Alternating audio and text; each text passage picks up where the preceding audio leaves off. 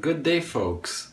Imagine a world where energy is abundant, pollution-free, and available to everyone at no cost. A world where our energy needs are met not by depleting resources or harming our environment, but by tapping into the natural, ever-present forces that surround us. This is not about creating energy out of nothing, which would define the laws of thermodynamics, but about harnessing the vast energy that is already around us. As we stand at the crossroads of energy revolution, it's crucial to explore alternative energy resources that are sustainable and environmentally friendly. The Earth's field is a powerful force. It offers a promising avenue. By leveraging this field, we have the potential to unlock a green, pollution-free, and virtually unlimited resources of energy. The implications of such a breakthrough for our society are profound. Clean energy can power our homes, power vehicles, no more fossil fuels. There's a lot here. So let us consider the pioneer work of Tom Bearden and his motionless electromagnetic generator, MEG. Bearden's MEG operates on the principles of the energy of the vacuum, if you want to call it that. It's a permanent magnet here. It introduces an EMF with the trigger coils and the pickup windings, basically. This concept isn't the bound of known physics, but it still challenges our traditional understandings, of course. So let's push the idea further. Instead of using the local magnet, let's use what's already there, the Earth's magnetic field. It's a vast, stable source of energy. It's already there, folks. By using a frequency trigger to modulate the natural field, we can induce an EMF with a carefully designed coil setup. The setup is not only scalable, but it's environmentally friendly. We could use a large circular core. For example, here's a representation of it about 100 meters, 100 feet, I should say, diameter. So you have coils that serve as the trigger at high frequency and the pickup coils. This generates a pulse DC modulating the Earth's magnetic field, inducing a powerful EMF in the pickup coil. This modulating signal could be amplified and then sent back into the grid essentially. And it can be controlled and modulated at the frequency we want with magnetic amplifiers. So we're extending our capability and using the forces that have already been there. The benefits for our society are very, very profound here.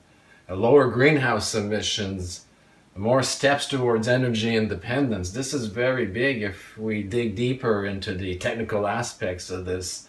And the ultimate goal, folks, it's for a greener, cleaner, and more prosperous future for all together. So if we explore this is a really interesting way that could pave for a new era, basically, of energy generation.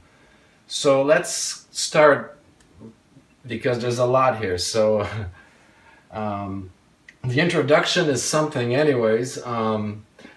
So as most of you know, I was using the Tom Bearden MEG. I looked at it and figured, you know, why not use the Earth's magnetic field? Replace this, if you see what I mean. Now the issue is, the Earth's magnetic field, I got some notes here because there's just too much, so you'll see me with my notes. I simply can't memorize it all here. But the Earth's magnetic field is about 25 to 65 microteslas, or 0.25 to 0.65 Gauss. So it's low, but it can still be used to generate electricity if the setup is properly designed. So basically the key factors to consider here is the magnetic flux density, which is the strength of the Earth's magnetic field, and the area of the coil, which is the surface area through the magnetic field line passes, and of course the number of turns in your pickup coil to induce the EMF. Now, basically, the concept overview, here's a representation of how this could look like, which is your circular core, which would be 100 feet, and your pickup coil. We use a trigger, as I specified, of DC. It has to be DC, and I'll get into that later on. So pulse DC, so 10 kilohertz is a good frequency for this, and this modulates and This is our magnetic amp, which could convert it to what we need, 60 hertz or whatever, and back into the grid very efficiently without losing a lot of energy in the process. So the core idea here is to use a stationary setup that interacts with the Earth's magnetic field. We employ a high-frequency oscillating magnetic field to manipulate the Earth's magnetic field. Utilize coils and magnetic materials to capture and convert the magnetic energy into usable electrical power is the goal, of course, here. So the magnetic field oscillations, what we want to do basically is implement a coil, which is the L windings here. And that generates the high-frequency magnetic field. That's a trigger. The coil can be turned on and off at a high frequency for rapid changes in the magnetic environment, or essentially modulating the nearby Earth's magnetic field. So the induction mechanism, basically we want to position a larger coil, essentially the 100-foot core here, within the influence of both the Earth's magnetic field and the oscillating magnetic field of the system here. And using the oscillating field to periodically shield and expose a larger coil to the Earth's magnetic field, that induces a current. Essentially, that's the whole idea. So for detailed designs, so basically if we were going to build a power plant equivalent of this, and the reason size matters, folks, is the Earth's field is relatively weak, as powerful as it is. So you need to build very large area to have minimal interactions. So I will get to the power plant power levels, and then at the end give you the smallest I was able to scale down, which is still pretty big, but we'll get into that. So for the detailed design, this would be basically a power plant, okay? Which would be a large core, which would be the 100-foot diameter, such as here. So you guys still got pretty big, but when you think about the windmills and everything, the size of the base is pretty big. So 100 feet wouldn't be so bad as a diameter, right? So you have your large core, you have your oscillating coil, which is the L windings, and of course it should be placed adjustment to the larger coil to modulate the magnetic flux experienced by the core coil, obviously. And of course our control circuits for our oscillator are 10 kilohertz and all that. So you're probably wondering here the detailed operation. As I've explained, the high frequency oscillations varies the magnetic flux. When the L winding is off, the Earth's magnetic field is unimpeded, inducing a current in the larger coil. When the L winding is on, it field opposes or alters the local magnetic field, reducing the flux through the larger coil. That's essentially the idea in rapid switching. So we're replacing that, we're doing the same thing we're doing here in big, but we're replacing the magnet with the Earth's field instead and increasing the area of the core so we could interact with the weaker Earth magnetic field. Which, by saying weaker, it's relative to it. It's not weak at all. It's just, you'll see what I mean here.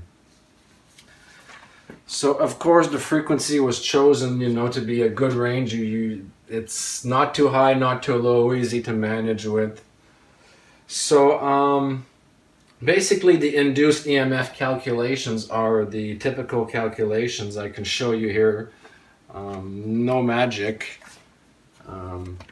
If you want to figure it out, this is the calculations to figure it out that I'm going by here. So if there's something wrong, feel free to say it, but it seems pretty promising so far here, following these calculations. So for the circular core design, basically we need to use a diameter of 100 feet, okay? So once we calculate the induced EMF calculations here, this is pretty big.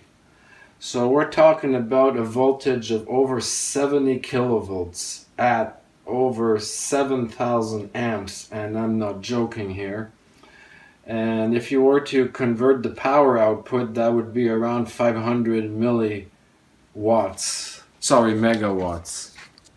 So I'll just zoom here so you can see exactly what the I don't want to write these down because my writing is so bad, so I figured I may as well just show you this so you can see it for yourself. So here are a few moments to see those calculations. So this is a lot of power, 500 megawatts. So we're talking about power plant power outputs here with just something like this using the Earth's magnetic field. So here's a summary here basically of how this could work. So let's say our trigger windings would be wire gauge 12 AWG, number of turns 1790. This was all calculated. Current, this is our trigger. So we're using a pretty powerful trigger, but we get so much more. Current 10 amp, power 1 kilowatt at 10K. So it is a pretty strong trigger, but when you see it, you're getting like see, after the losses and everything, approximately 425.7 megawatts of usable. That's with 80% efficiency, because there's always minimal losses, right? But we can still get a lot here. So again, this is a very, very so the pickup windings is a little bit different in the calculation. The number of turns is 1000, and it's multiple parallel 10 AWG wires, approximately 146 parallel wires. I know, but of course one wire can't. This is such high current, folks, that you're going to have to come up, if it's going to be a power plant, very industrial indeed. But the point is, according to the calculations and the magnetic field of the Earth, this is indeed possible, which is a very, very interesting avenue. But the device has to be large area to be able to interact with the Earth's magnetic field, and the voltages are relatively low. So to get that really high voltage and high current, you need big mass. So to answer some questions here, as I said, it's comparable to power plant, you know, because 425.7 megawatt, it's comparable to small hydroelectric plants. It's comparable to large solar farms. It's, I mean, and it's very, you know, it's similar to small power plants, basically. And the cost, I don't know, but it would be environmentally friendly, obviously. And of course, how do you transfer this energy to something compatible? You've got the magnetic amplifier. And the magnetic amplifier, there's a bit of a loss of efficiency, but it could be 95%. So this would drop maybe to about 404.415 megawatts. So I took all the calculations in consideration, folks, even the losses here, even the magnetic amplifier. Essentially, this would give us a 60 hertz compatible signal to inject back into the grid, or for whatever it is you need. So, basically, I tried to figure out a more practical demonstration, small-scale version, and it was very difficult because it has to be very large to interact. So the most minimum was to reduce the size to an area of 1 meter, bring the control power down to 10 watts, same frequency, 10 kilohertz. But what happens now, we end up having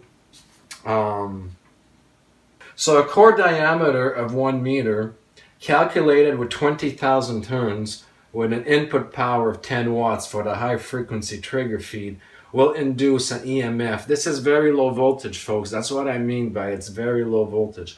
Only 7.85 volts, but very, very high output current, 157 amps. Not joking. So the power output is equivalent to around 1,200 watts. So in the real number is 1231.45 watts. So usable power at 80% efficiency, that's 985.16 watts, with a core meter in theory of 1 meter doing this here. So this would be practical as a test, still out of my league, unfortunately, to be able to build at the moment, but I would highly encourage people to try it because the math is there. And the theory drives. It's just a matter of figuring out, you know, what core material works best. You know, as it said, very ferroelectric, that could be barium types. You know, there's a bit of exploring to do here, but all in all, the theory drives, and it's definitely something worthwhile exploring. So here's the summary of the prototype if you want to see it right here, because I'm bad at writing, so I figured I may as well just show you. No secrets here. This is all calculated right here. You might ask yourself, and I'm going to read a little thing here I did in the research, then if this is so powerful, how come it doesn't interact with our AC systems, the mains, and essentially, why is the mains not modulating and interacting with this field and blowing everything up, right? Well, I have an answer to that, okay? So I'm going to read it to you because it's pretty intense. The interaction between power systems like mains and transformers and the Earth's magnetic field is an intriguing topic. Reasons for limited interactions with the Earth's magnetic field is the AC nature of the mains. It's the sine wave oscillations. AC power oscillation, AC power oscillates, usually at 50 or 60 hertz. This means that the magnetic field generated by AC currents alternates direction continuously. Field cancellation. Because the magnetic field alternates direction, the net interaction with the Earth's steady magnetic field over a complete cycle is minimal. The opposing fields tend to cancel each other out over time, resulting in no significant net effect. The shielding and design also of transformers and equipment shielding. Power transformers and electrical equipment are often designed and shielded to minimize external magnetic interaction. Of course, and as the continuous operation. During stable operation, the power system is designed to maintain consistent magnetic field strength and orientation, leading to minimal interaction with the Earth's magnetic field. But when there is a potential interaction during power disturbances, there could be sudden changes. During power outages, the sudden change in current can induce transient magnetic fields. However, they are typically short-lived and localized. So, our proposed setup works differently from traditional AC power systems by intentionally modulating the Earth's magnetic field to induce a usable EMF and a pickup coil. So basically, this is what I'm getting at, is this is basically a system, an energy reservoir that's completely ignored with traditional energy systems. We actually cancel it out with normal AC. So that's why I said earlier, it has to be pulse DC. Tesla was right, Bedini was right, you know, pulse DC is the way to go with all of this stuff. So again, back to solving the energy crisis, this could be it. It's just a matter of someone like Elon Musk who has the resources, the spark interest to engage in this kind of research. It can be done, folks. The theory is there, the math drives. It's just a matter of building it and getting the scientific community on board here. And it's for the benefit of the Earth and humanity, really. So I don't see why we all have to keep this a secret. So I just want to tell you this as motivation, inspiration, and, you know, we could all move forward if we would all work together, folks. With that said, looking forward to what you have to say, and have yourselves all a great day.